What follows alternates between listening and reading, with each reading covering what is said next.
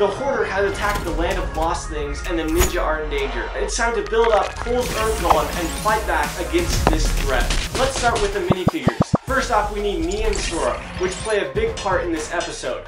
For now, I'm just using their normal Dragons Rising suits. We also need evil Dr. LaRoe. I built this minifigure in this video right up here where I built 10 Dragons Rising minifigures. Then I speed built 2 Imperium drones that are built to capture dragons, and gave Dr. LaRoe a tablet so she can control them. Then I got Dragons Rising Cole and ripped off his arms and put on transparent orange arms to make it look like he was powering up. And our final minifigure is very important to this MOC, and that is Geo, the Elemental Master of Fusion. Now in the show, when Geo and Cole combine their power, Cole has the ability to make an epic stone golem surrounding him, and basically makes him look like he's been lifting hardcore for the last year. Sadly, LEGO missed out on this opportunity for an amazing LEGO set, so we're going to build this stone golem right now. The main color I'm going with for this MOC is black, with highlights of orange. I started with the body, and right off the bat, I knew I wanted to fit the Cole minifigure into this. I had to use these skinny window pieces for the structure of the body. For the bulk of the front of the body, I used this cool transparent orange piece painted around the rocks with black. I had to make sure I had connections for both the legs and the arms. Once the body was complete, it was time to start working on the legs. I had to do a couple renditions for the legs because the shape is so hard to get right. Finally, I ended up using a ball and socket joint connection with a couple of necktie shields on the front,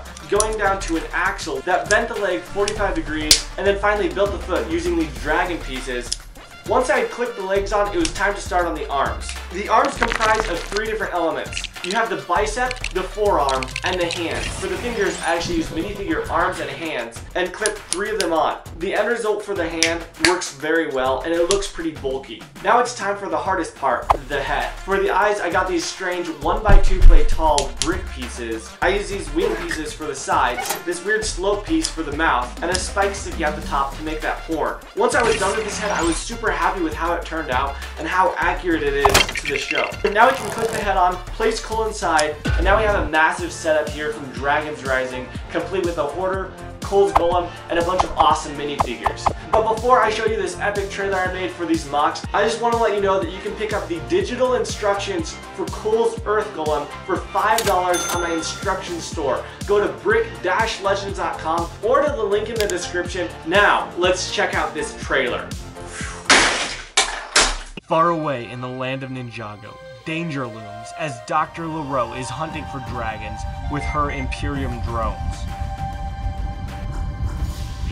Nia and Sora are hiding and jump out and attack Dr. LaRoe and take down her drones. Victory is at hand when suddenly the ground starts shaking around them. A massive robotic claw hand grabs Sora. As Nia looks up, she sees a massive junk metal machine. All hope seems lost for Sora. Now it's up to Cole and Geo. Combine their elemental powers and build up Cole's ultimate Earth Golem.